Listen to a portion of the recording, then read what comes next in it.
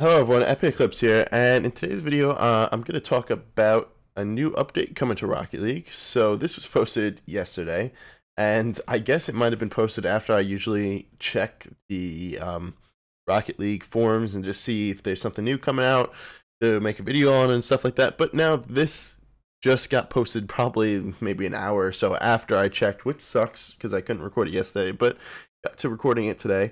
So really quickly, I'm just going to go over what's coming out in 1.34. So it's the brand new update, and it's kind of what we've been waiting for a little bit, or have known is coming back to the game. So this update's coming out tomorrow on May 10th, and basically it's going to be bringing back Neo Tokyo. So it's bringing back Neo Tokyo in a different way from before. It's bringing back two versions of Neo Tokyo and Tokyo Underpass. So Neo Tokyo is going to be basically how Neo Tokyo was before, completely the same background, same design and stuff, but it's going to be smoothed out. And then Tokyo Underpass is going to be the old Neo Tokyo, how we like it. So the new Neo Tokyo will be put in every playlist and competitive as well. So it's just going to be a normal map that's going to look fun, basically. And then Tokyo Underpass is just going to be put on offline for now. So this is a map. This is a picture of the map. So this is basically it looking flat. It kind of looks weird to me, but I hope it's good.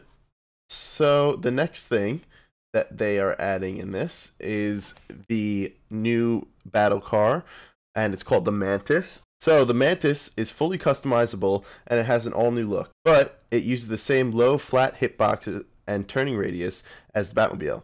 So basically, it's going to be another version of the Batmobile, which is good, but hopefully they do this one right, I guess, because the last version of it wasn't so liked. And then basically the only way that you can get this is the crate below, and this is what I'm really excited for, and this is the new Nitro Crate that they're coming out with tomorrow. So as per usual, I will be making a video as soon as this comes out, because that's what I do.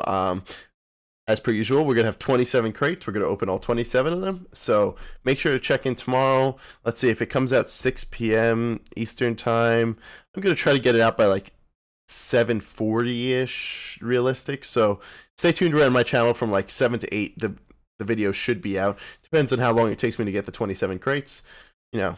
But these are what's in it. So we've got the new battle car. I believe this is a boost here. I wonder if it tells you the names. No, it does not, and you can't click on it. And I believe this is probably another boost, which looks kind of cool. So, and then there is 4 wheels that they're adding, which is a lot. So these two, I'm guessing, will be more exotic wheels, and I don't know what these two will be. These kind of remind me of Lobos a little bit, but it'll be interesting to see how they come out painted, or if they move at all. We don't really know. There's no GIFs involved with any of these things, so really we don't know how the boost is going to look, how anything's going to sound, and I'm hoping they bring a new Universal into the game, but we will see, because they just bring a new one. Basically, this is what we can see so far, so this will be out tomorrow, and I will be making a video on it.